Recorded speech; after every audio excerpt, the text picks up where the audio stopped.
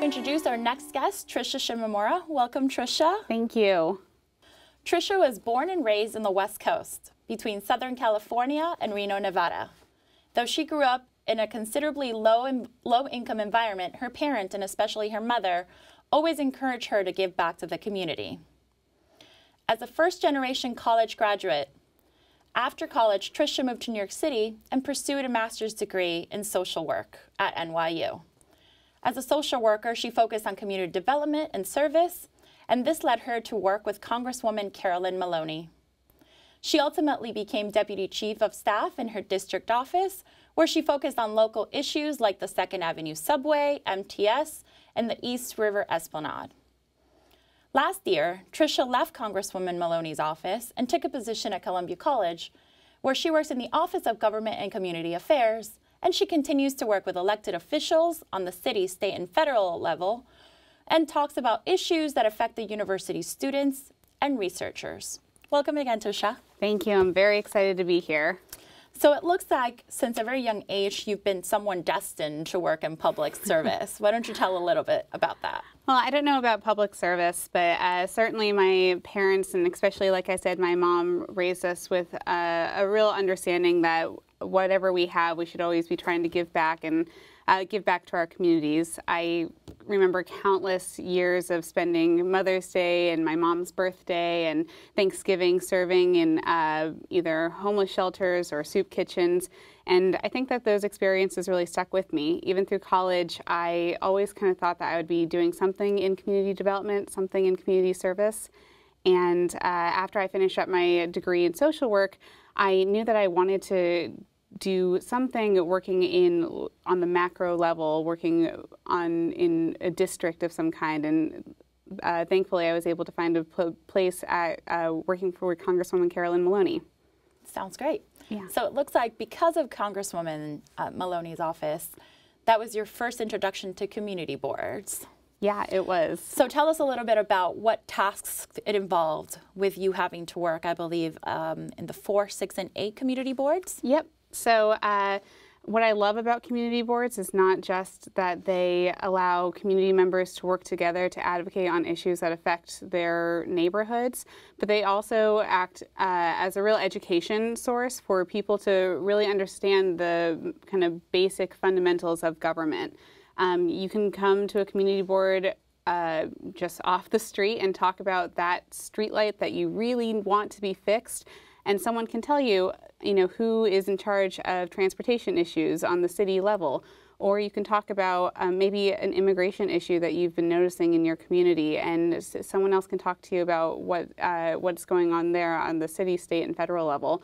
So as a community liaison for Congresswoman Maloney's office, I worked for years representing her office and attended those meetings, talked with constituents. I was able to gauge the temperature of various issues in the community and how her constituents felt about certain issues, and so that we were always responsive and could best represent them in Congress. Great. So once you joined Columbia, something drew you back to the community board. Yes. Tell us your first impression after 6 months of being a member. Sure. Everyone told me that even though I had worked with community boards and served as a public member for a while, that none of that was ever really like actually serving as a board member. And I have to tell you that they are absolutely right. I thought I really knew exactly how I was going to feel and what committees I wanted to serve on. But really, once you walk in as a member and once you realize that you're voting on issues that are so important to people in your both your neighbors and maybe people who live 20 blocks from you, it kind of takes on a whole new weight and significance. I realized that I take public testimony and the public session a lot more seriously than I ever did in any of my other roles before. And kind of presentations on issues that aren't necessarily right in my neighborhood, I'm very careful about, just because I realize the significance that that may have, not maybe on me as much as so as someone 20 blocks away. So it's definitely been challenging. It's been humbling in a lot of ways, and it's definitely been a learning experience. I also love I also love that our community board in particular has a lot of institutional knowledge from older members. That's the humbling part, really, is that I think I know of an issue, and then I talked to someone who's worked on the issue for 20 years or more, and so it's been wonderful to learn from them and to talk to older members and get their experience and sight and vision on the matter. So you mentioned some of our seasoned members, as I like to call them. You've joined the Parks Committee. What was something that drew you to that particular committee? Oh, actually, it's a fairly good story. I was working for the Congresswoman's office as her deputy chief, and someone told me that I had a meeting with the co-chairs of the Parks Committee, who was then Barbara Rutter and Peggy Price. And they walked in and they sat me down and told me that they had a very kind of clear vision for the priorities of the Parks Committee, and kind of fell down into two pieces. I remember them so clearly. The need for more open public space and the need for better advocacy and just maintenance of our East River Esplanade. And honestly, I was so blown away by their commitment and their passion and just enthusiasm for this project. It really made me think that if I ever had the opportunity to serve on a community board, that I was going to serve on parks. They definitely, got a loyal follower in me, and since then I haven't regretted that decision. I really think that those are some of them our most important issues, especially in terms of the resources that our community has, and I love serving on the Parks Committee. Have there been any other committees that sort of have drawn you in that perhaps may not have been your first choice, and now that you've been a member for 6 months or so, have piqued an interest? Sure. Well, I serve on two more right now, officially at least. I serve on transportation, which I think is certainly kind of in the same line as parks. Shared resources, very important, really affects everyone, no matter who you are. But I think that the most surprising committee that I'm serving on right now is the vending committee. I really didn't think I was going to, I didn't think beforehand that I was going to join this committee. I credit Michelle Birnbaum, another very knowledgeable person on our board. Yeah. She asked me to attend, and I did, and I was kind of blown away by, first of all, the amount of community members that attend vending committees. She packs the room every time. And second of all, just how very uniquely vending issues affect everyone's, the community's quality of life. There are so many issues that I guess I never really think about, since I don't necessarily walk down major thoroughways when I go back and forth to work. But they're really important, and our vending issues affect our small businesses, and that affects kind of just the general who is on our streets and what kind of businesses we have. It really does trickle down and it affects everyone. So I would say the vending committee for sure. Are there any specific goals that are sort of driving your 2-year stint on the board that you think are sort of your first priority as a public servant now? I don't really know.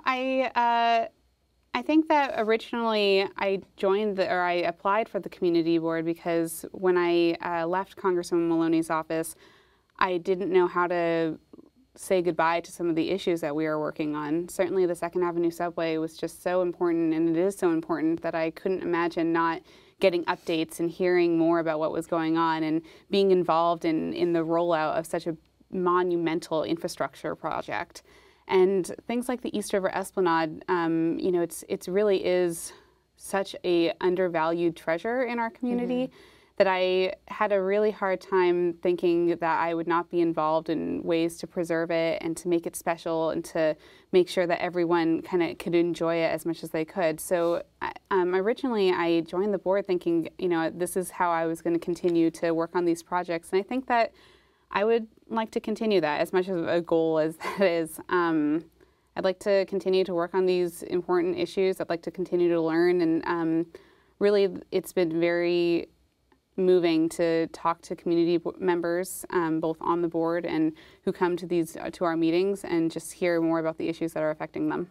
So leaving all the logistics kind of aside, from committees to the actual members, What do you think has been your first impression of now actually serving with these 50 people who have come from all walks of life, and many of them have been part of the community for decades, and you are newly minted? So my first impression of CB8 was fairly mixed, to be honest. I had served on a bunch of different boards as my capacity as a community liaison for Congressman Maloney, and I always thought of CB8 as the board that really kind of discussed in detail every single item on the agenda. There was rarely ever any consensus. You know, they always really always had very detailed points to make that led to very long meetings. But I have to tell you, I love them for that, and I think I respect everyone more for the fact that this is a board that doesn't take any point lightly. They take no community issue, lightly at all. Nothing is too small. Nothing is too small. And that's really something different, to tell you the truth, than I've seen on other boards that kind of quickly move through agendas and kind of quickly pass things unanimously. Not that there aren't things that you can pass and that everybody should be completely in agreement on, but CB8 truly takes every single community issue very seriously. They deliberate on every issue and really try to come to the best conclusions for their community. And so I think that I was a little intimidated at first, but I really respect the deliberation and the time and the passion. Even if there is disagreement, I really respect that I know that everyone's coming at this with the same commitment towards, giving every issue its due time and due process. Absolutely. Yeah. As someone who's worked on multiple sides of the community, as a liaison and now as a community member, what value do you think being a member has brought to your life? It's been brought a tremendous value to my life. As I said before, it's been very humbling to think about my actions and my votes in a larger sense and how they affect the community. But it's also, I also think that it's really engaging, and for anyone, not just anyone who serves on the board, but anyone who comes in, I think it can be really empowering to see projects that you bring forward move through, and to see community members care about what you care about. Well, thank you so much for having us over. Thank you, Trish. And thank you for joining us tonight. Keep an eye out for more meet and greets with our community board members. And if you're interested in serving your community, please feel free to join us in our open to the public meetings every month. And to learn more about Manhattan Community Board 8, please visit our website at cb8m.com.